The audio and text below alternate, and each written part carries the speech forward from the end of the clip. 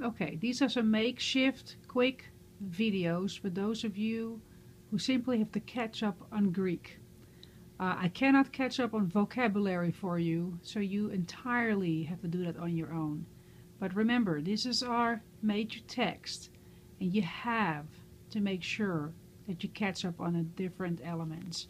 Now notice that there actually is a particular order in which the material is offered. So let me take you to the index here. We start off with the alphabet and basic lessons, and notice that next there is one of these language lessons, words and meaning. So we go from parts to words. And remember, Stevens points out that words in and of themselves do not have meaning. That's why we use the term gloss. From there on, we went to the basic idea of Greek verbs. We introduce you to the Greek verb system by dealing with the very basic verb structure. One part of verb structure, besides its tense, is the fact that they have voice. So initially in chapter 2, you are introduced to the active voice, and then there's a separate chapter that introduces the middle and passive voice. At that point you may think, oh, now I can do translation. So that's when Stevens has a special language lesson to remind us that all translation always inherently is interpretation, because we start making choices. Is something a passive or a middle, for example? Now we need to have some more building blocks in order to deal with Greek sentences, and so in chapter 4 the nouns were introduced. We already knew from the verb system that Greek is inflected, so the nouns are inflected as well. That is, all words, all active words in Greek are inflected, they are encoded. The verbs had person and number built in to the words. In Greek, the word has embedded within it is job description, as well as a gender disposition there. So Greek nouns have cases, and you were introduced to that in chapter 4, as well as the fact that they decline, so get these codes according to certain patterns. The easiest patterns are the second declension patterns, and so that's why we start with those in chapter 4, the masculine and neuter second declension. Then in chapter 5 you learn another pattern. That's all it is declining patterns, little little ways of forming these words, what we call the first declension.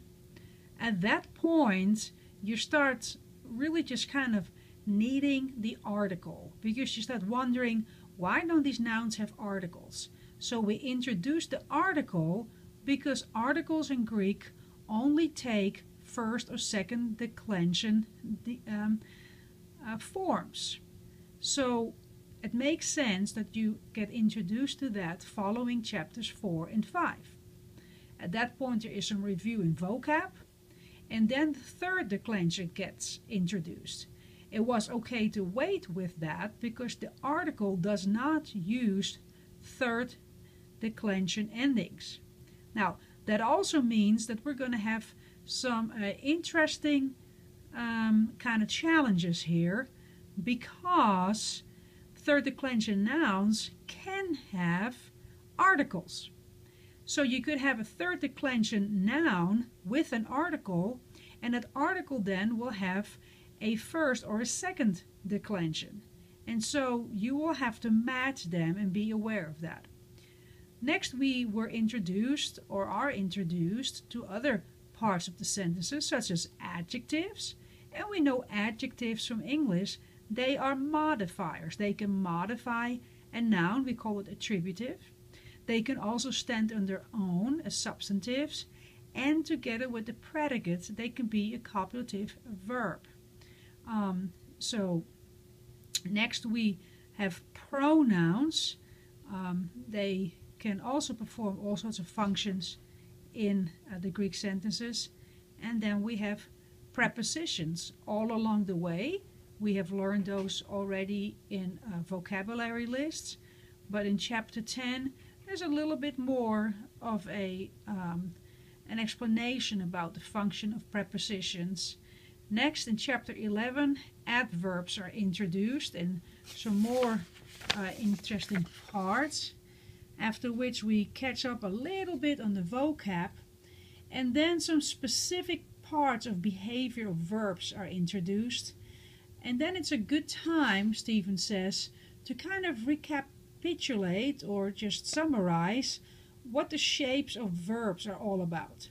And then you see in chapter 13, chapter 15, 16, 17, 18, and 19 that there are different tenses to the verbs that will be treated independently in different chapters.